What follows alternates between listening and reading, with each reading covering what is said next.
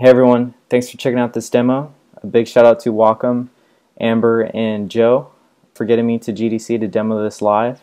Hope you all like this video. I'm going to be showing you as many tricks as possible for creating content in ZBrush. Let's get started. Alright, I'm starting with the basic sphere in ZBrush. Usually I open Lightbox and grab one of the Dynawax meshes just because I like the interface. It's already set up, the camera looks pretty cool, so I usually use that. I'm just masking out areas. I kind of have an idea of what I want to do, so I'm just kind of figuring that out now. I like to immediately place markers for myself so I know where things are going to be placed. So that's why I sculpted out those eye shapes really quick, because I needed everything else to kind of follow that direction. Quickly sculpted in a mouth, very roughly. I'm not too worried about geometry or dynameshing anything right now. I just want to get in as many shapes as I can so I can stay motivated and excited about my concept. I'm just exploring shapes right now. I use the clay buildup brush because it gives you a lot of happy mistakes, similar to a grain in pencil strokes. Whenever I sculpt in eyes, I try to add zygomatic shapes underneath the eyes to kind of remind me that I need to create some kind of skeleton underneath this. So because I've sculpted so much, I needed to fix the geometry, so I duplicated my mesh, dynameshed it, and am projecting the detail from the previous mesh back onto it. And then I delete the old mesh because I don't need it anymore. So now I have clean, fresh geometry. There was no detail to begin with, so it's okay to start off like this. What I just did is I stored a morph target. When you do that, any additional changes that you make to your mesh, you can separate it into a separate subtool. Just don't dynamesh, don't do anything crazy, just sculpt. Don't do anything else to it. And you see I hit create difference. It creates a separate tool. You just hit insert and you can bring in that other piece of geometry that you sculpted. And then you can delete your morph target or switch back. You'll see a switch button also to go back to how the mesh looked before you created those shapes.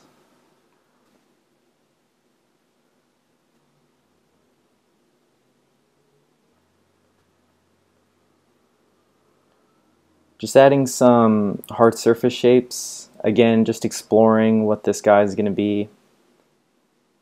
I just keep sculpting until I find like a bit of a motif. So right now he's looking a little like cute but mischievous at the same time, so I kind of got that in the back of my head while I'm sculpting. And whenever areas look kind of plain and boring, I try to sculpt them out and try to bring out shapes because it could influence the design. I use the move tool quite a bit. I'll use it a lot, especially in this demo, to constantly change a silhouette. I'm usually rotating my model quite a bit, and when I'm doing that I'm looking at the overall shapes that I'm seeing because the silhouette needs to be very strong. So I kind of have a custom brush. All it is a simple standard brush with a lazy mouse, and I drag it to create those little lines that help emphasize certain areas. Like it could be hard surface planes that I'm trying to bring out, or I'm just cutting into the mesh for additional detail. So I insert eyes, I insert sphere, and split mask so I can separate them. After I do that, I duplicate it, duplicate the eyes that is, then inflate the duplication so that way I can carve into them and create eyelids quickly.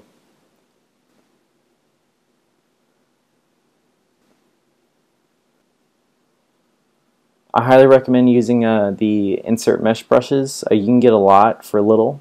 So these are default ZBrush meshes here. I'm using them kind of as a base for some spikes I'm going to put on.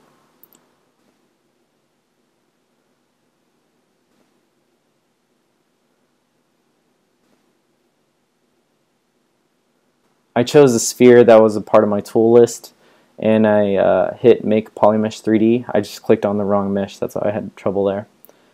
Now I'm just going to make a little spike so that way I can turn it into an insert mesh brush so that way I can drag it onto the creature's back. So a lot of detail, a lot of work. Well, that's what it's going to look like, but in reality I'm just going to sculpt one roughly and it'll look like I did a lot of work.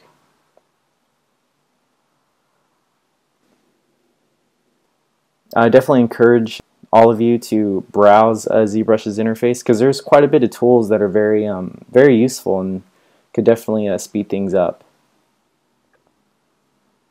Everyone sculpts differently, but a lot of people use the same tools. Every now and then you'll discover something small. So I'm decimating this guy. So Z plugin, pre-process, and then when it's done I decimate it, because I want it to be fairly low res, so when I start dragging it on to my other mesh, it won't be super dense. When you create an insert mesh, it's based on your camera view. So I'm recreating it, create insert mesh, and when I go back it should drag on correctly. See that? So when you drag them out, if you kind of move your mouse a little bit, you can make them thick and thin. So that's what I was doing to vary them up a little bit. And I separated them so that way I wouldn't get in the way of my sculpting on the body. So I know he needs legs, he needs something. So I'm going to try the morph target thing again. So I'm going to store morph target and use a snake hook tool, which I use quite a bit, and drag out some quick legs. There's plenty of ways to do this. You can just create one leg and then repeat it throughout the mesh, but because I'm sculpting and I still don't know what I want to do, I'm just going to drag out shapes. So I hit create difference and I hit switch also, so that way the mesh went back to the way it was before I sculpted on it, and it separated the geometry for me. Then I went to insert and inserted the geometry. So I cut the tips off of the feet because I wanted it to all be on the same plane on the floor there. I always check to make sure that the anatomy makes sense. I know these are creatures, but it's important that visually it's understandable.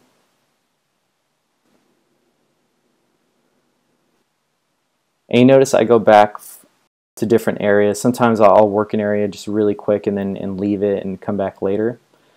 It's because I want to stay excited about what I'm working on, so that's why I jump around quite a bit, because working on one area may inspire me to do something to another area. This is my trim dynamic brush. I know there's damn standard, I think it's called, but I don't use it. I've always used trim dynamic. Polygroups, very useful. You can select areas very quickly, so that way they're untouched while you modify areas.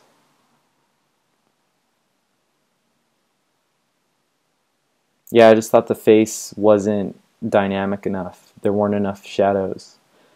Big tip, something that I learned from work from some very talented artists, is as you rotate your material, you notice the very dark areas that are pretty much black. Those are things that are going to read immediately whenever there's a new light source. So as I'm sculpting, I make sure that those read. It's the equivalent of having thick to thin lines while you draw.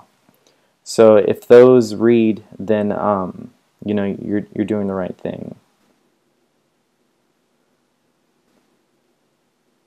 Losing control of these teeth. I'm going to clean them up a little bit. With teeth, for sketches like this, I'll just drag them out like I showed you with the morph target. Sometimes I'll bring in some preset teeth that I have, just normal human teeth and gums, and I'll place those and manipulate those. But for this stuff, I mean, I really want to just maintain the momentum I have and sculpt away. I don't want to stop for anything. When I started in ZBrush, I started out with just sculpting heads. After that, I went into sculpting the top half of the body, and then after that, the arms. I just kind of broke it up into different days, different exercises, because in the beginning I wanted to sculpt full characters, but I would just get kind of discouraged because it was so much work, and I would just lose interest, and that prevented me from finishing anything. But after practicing individual sections of a concept, I guess I trained my brain to know what shapes needed to be there and how to do it in ZBrush. So eventually I got much faster and it wasn't an issue anymore. Also, through practicing in ZBrush, you'll kind of remember what you can do in ZBrush to make things look more finished with very simple brush strokes. Like you'll see that I just push and pull shapes to make it look like I did more than I actually did.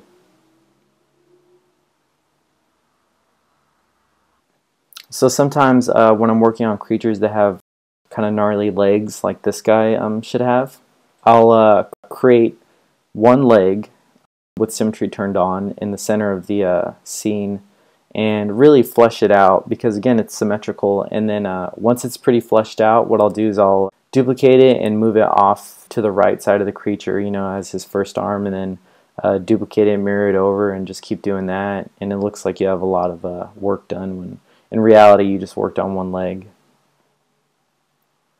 So see how I just pulled out those points on the front of the leg there? Again, it's a sketch. It's the equivalent of just a quick brush stroke. See what I'm doing with the edges? I like to emphasize them with that brush with the lazy mouse. It's just something I picked up. It's kind of like outlining, I guess. I feel like it makes it look like it's more hard surface than it is. So those legs need to connect somewhere on the body, so that's what I'm thinking about right now. These two legs, I got to separate them because them being welded together is going to be a problem. Also, I'm realizing that I could just sculpt one of these legs out, like I mentioned earlier, and just duplicate them and move them. So I'm going to fix the geometry using inflate brush because the geometry is too flat, close together.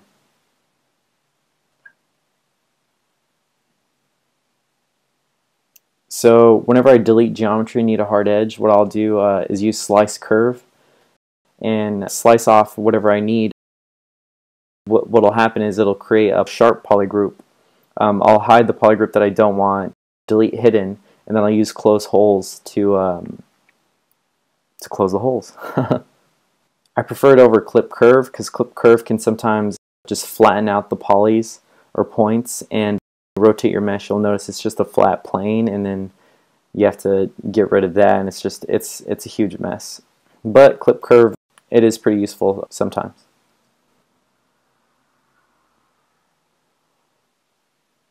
So if I would have done what I mentioned earlier, just created one leg and detailed it out and duplicated it, I wouldn't have to do what I'm doing right now, which is doing twice the work because it's not symmetrical.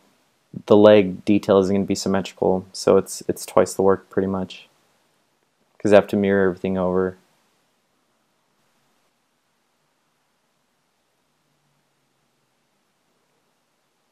I forgot to split this geometry from the back.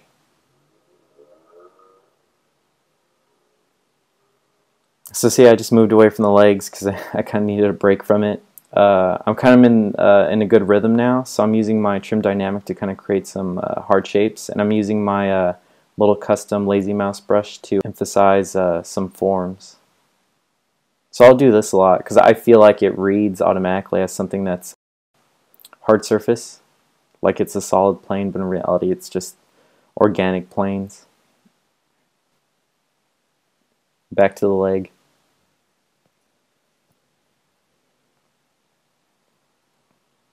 See, just using a snake hook to pull out shapes.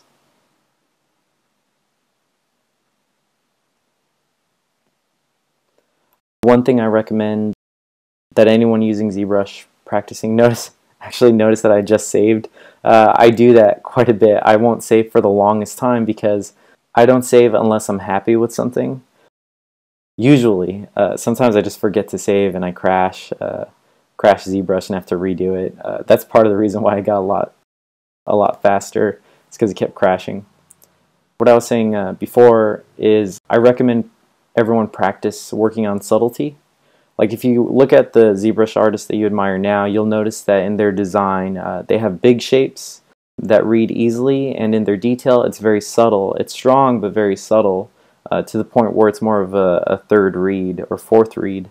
You recognize the big shapes first and everything else is kind of last. So see this? I have all my big shapes there, kind of deltoid bicep kind of thing going on, and everything else is just the fun stuff, the fun little detail stuff.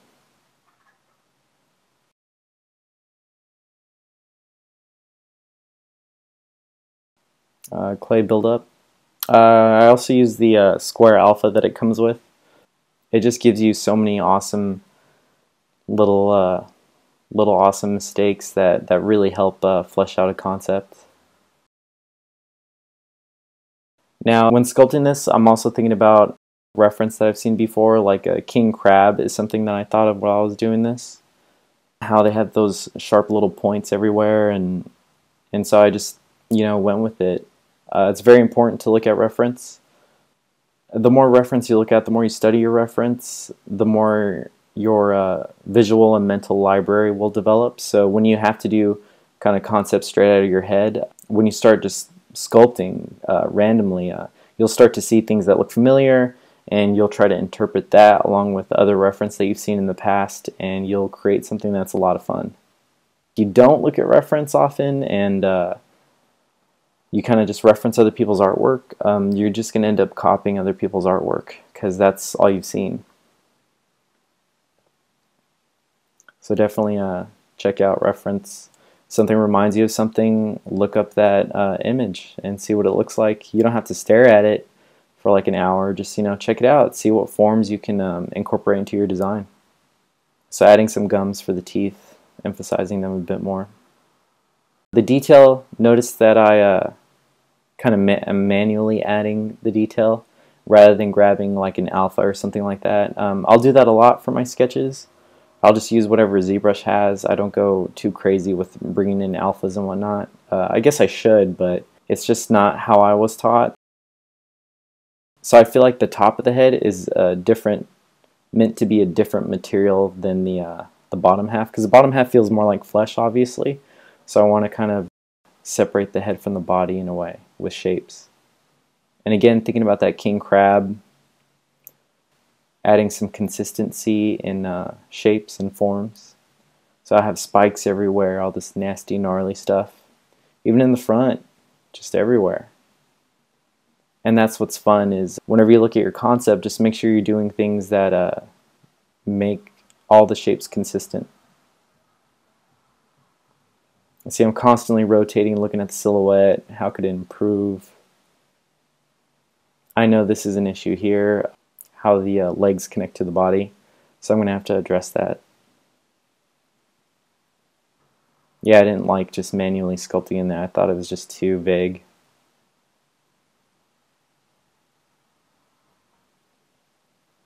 So I see little shapes and kind of like the grain of my brush. I love emphasizing that stuff. Front legs, there definitely has to be something different about staying consistent with the design, but I need to do a little something to kind of separate them, to make it clear that the front legs serve a different purpose, or the anatomy of it is different. See, I kind of get rid of the straight lines. I'm just breaking up as many smooth surfaces as I can, just to make everything look a little busy. And notice I really don't use any crazy brushes. It's kind of all the same thing, just over and over, slightly modified maybe, but pretty much same brushes over and over. Altogether, I think this took me about 50 or 60 minutes. I mean, sometimes it'll take me a little bit longer to do these sketches. It really depends on the idea. Again, so adding some consistency, bringing in these guys as kind of a base. Maybe this body that it's in serves as some kind of shell. So kind of maybe it's like some metal shell or something like that, or man-made shell, and these are, I guess, the sleeves of that shell.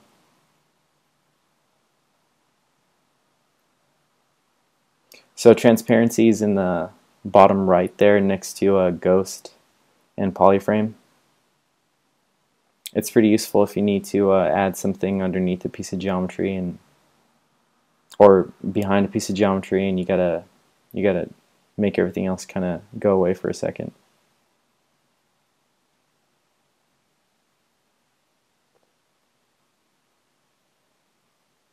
So I need to make space for the joints there, so that's why I sculpted that really quick.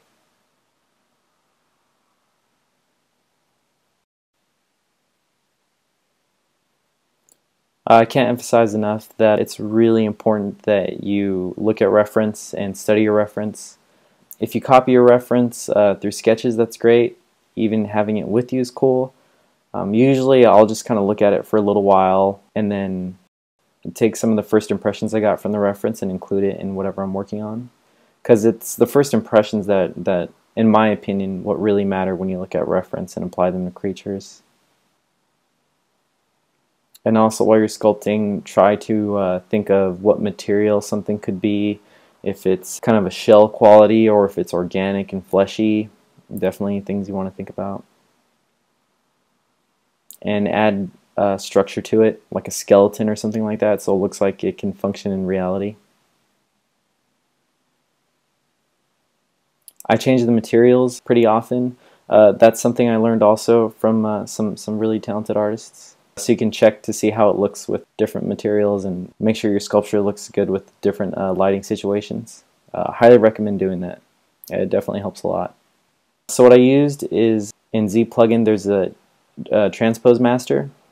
When you hit the first button, T-pose, it combines your mesh, the lowest resolutions of your mesh, and sends it to a new scene completely combined. So you can manipulate it, and when you hit the T-pose button after that, it'll send everything back to the original scene completely separated and puts it back at its highest resolution. It's a great way to modify silhouettes and whatnot. So again, changing materials. These are some custom materials I got from some coworkers and friends that I really love. They like this particular one that I have on is great for just trying to sculpt as much detail as you want, because it shows you everything. Putting in a little plane here just for fun. I'm definitely liking the way it looks. So I choose a white material that's top lit and turn on posterize, and I kind of check out my my design using that. So to see what simple shapes read, if everything's right. So see, there's dark strokes, light strokes. I want to make sure my viewer's eye is going to a specific area, and I like it. So that's it. Thanks for checking out this demo. If you have any questions, feel free to email me. Again, thank you to Wacom and everyone there for letting me do this. Take care.